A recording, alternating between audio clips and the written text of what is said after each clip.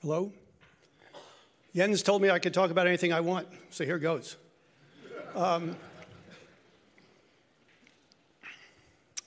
Some of you may have seen, I gave a keynote at CPBCon a couple of years ago. In fact, that may be part of why I'm here, is that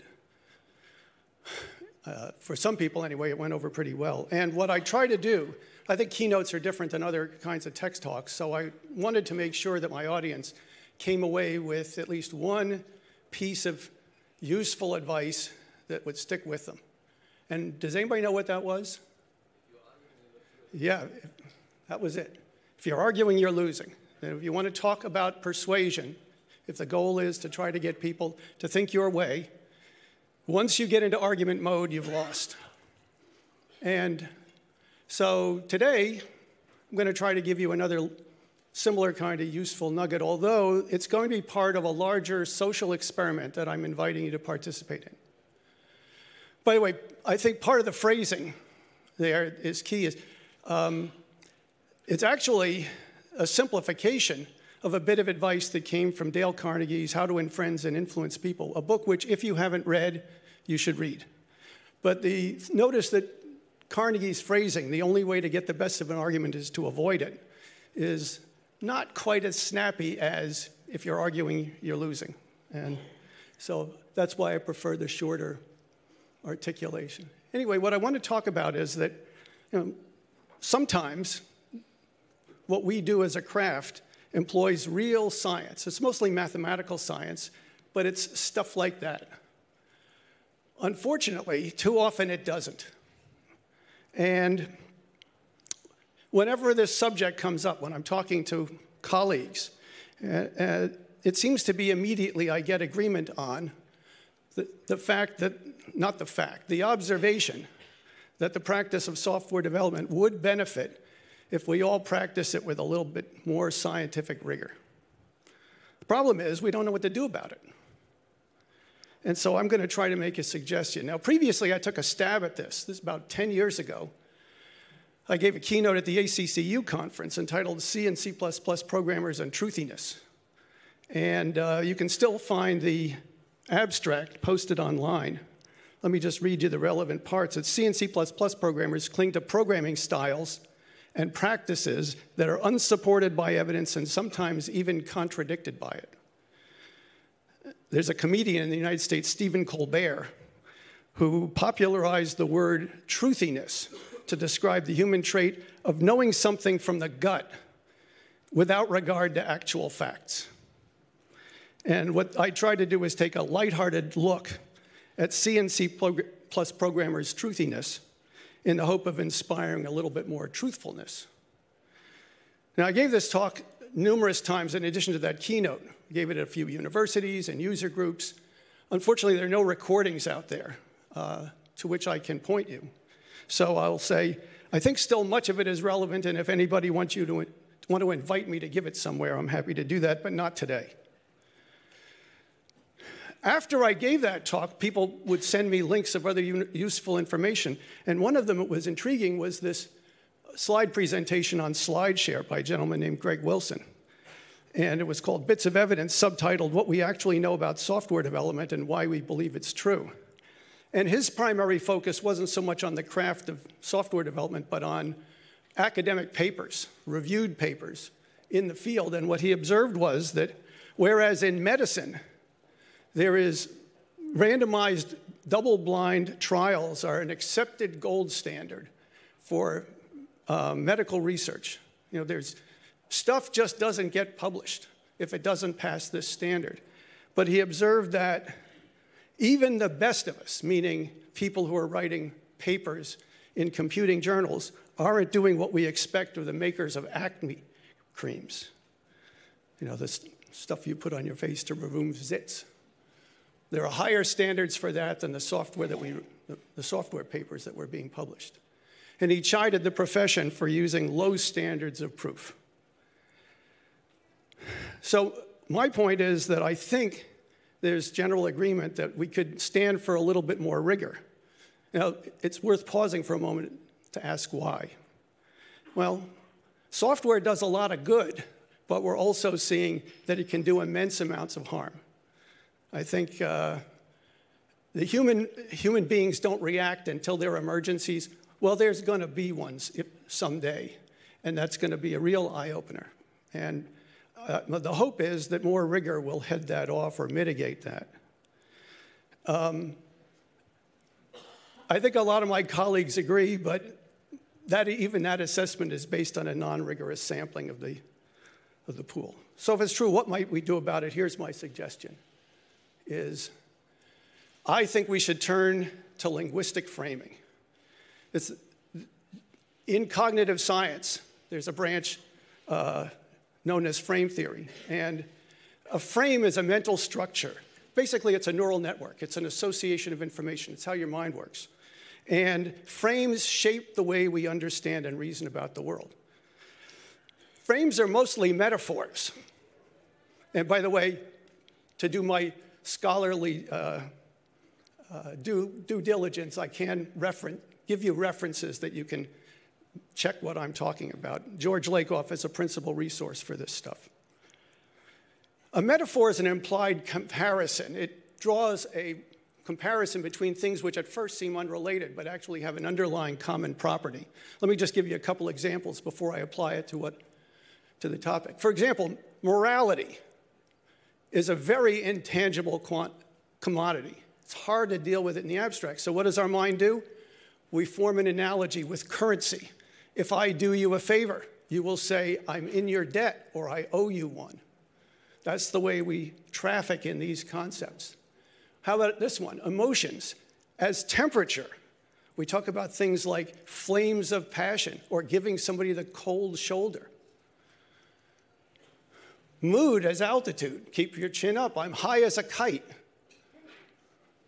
Or this one, a journey, a goal as a journey. We talk about the light at the end of a tunnel.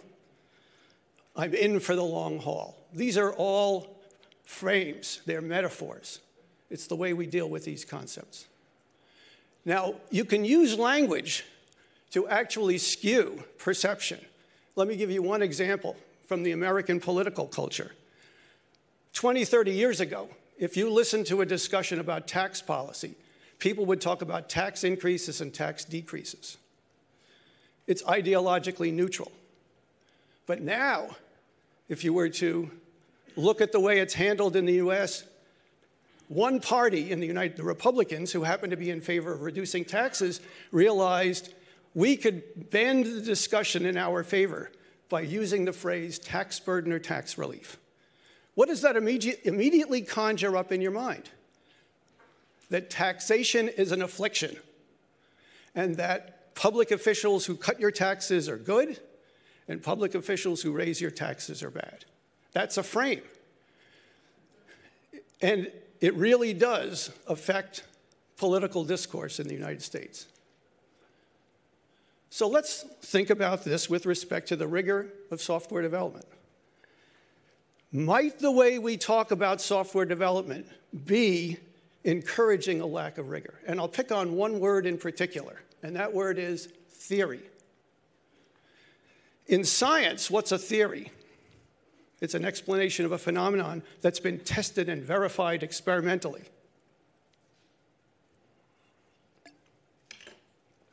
But in normal discourse, everyday speech, what's a theory? It's a claim that's essentially a guess. It's possibly highly speculative. People say, I have a theory about that. No evidence, no testing.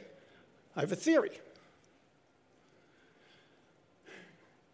So what I'm suggesting is that let's think about how we use that word. Consider this. What if we said, henceforth, we're going to use the word theory only in its scientific sense? What would that do to the way we talk about our craft, about what we know to be true, what we can verify? Might it not inject some additional rigor? So here's my theory. If we all start using words such as theory and hypothesis as if we were scientists, it will lead us naturally to employ more disciplined approaches to software development. Except it's not a theory. I have no evidence to support it. In fact, it's not even a hypothesis, because I don't know how to test it. At best, it's a guess. It's an educated guess, but it's a guess. Now, what got me onto this? By the way, in case you were thinking, I'm Yoda, no, I'm Obi-Wan. That's Yoda. My brother Joel, some years ago, started listening to podcasts having to do with religion and science and epistemology, how we know, what we can prove, things like this. And we started having conversations about this. And somewhere along the line, he just decided, let's start talking like scientists. So when I would say, we're addressing a problem, and I'd say, I have a theory about that. He'd say, no, at best you have a hypothesis. And at first, I'd say, come on, give me a break. But then I realized he's onto something. And for the last several years, we've started to use these words more judiciously, and it has actually changed the way we analyze problems. Now, this is anecdotal. This is our personal experience. But now, I talk like this. My brothers talk like this. My wife talks like this. My kids talk like this. We've built a culture around this, and we've actually raised our own standards for proof. And so what I'm doing is trying to invite you to join me in doing this. Now, I don't want to stifle open discourse, but I want to keep it honest. It's okay to speculate. It's just not okay to pass off speculation as a sure thing. And it's okay to say, I'm uncertain. It's just not right to pass it off as certainty. That's the issue. So, like any good self-help book, my suggestion is let's act our way to success. And it's if we were being scientific, how would we proceed? And here's some mantras you might try. I tried to make these as concise as possible. If it's a guess, admit it. If it's a hypothesis, test it. If it's a theory, provide the evidence. Now, these are mantras. These are for personal recitation. These are not things that you use to admonish other people. Okay, you want to invite them into the process. You don't want to badger them into complying with this. So what can you do to reinforce this? Well, get some buddies to help you with the process. It really helped having my Yoda. Here's some suggestions. Put the mantras on a wall. Write notes to yourself. Put a poster. Print them out. Stick them on your wall. If you go to a conference like CPPCon, they let you put a little saying on your badge. 2 years ago, my saying was, don't say theory when you mean hypothesis. It's a conversation starter. Put it in your email signature. I don't know. Actually, I put it in there this morning, and then I took it back out. I didn't like it. It came across as badgering. This is hard to do on your own. It has to be a collaborative effort. So you want to invite other people to help you do this, because it is a change in perception. It's a change in the way you use common everyday words. Now, if you try doing this with a colleague and you meet resistance, you should back off. Remember, if your goal is to sway others to your way of thinking, what? Yep. If you're arguing, you're losing. Thanks for listening and considering.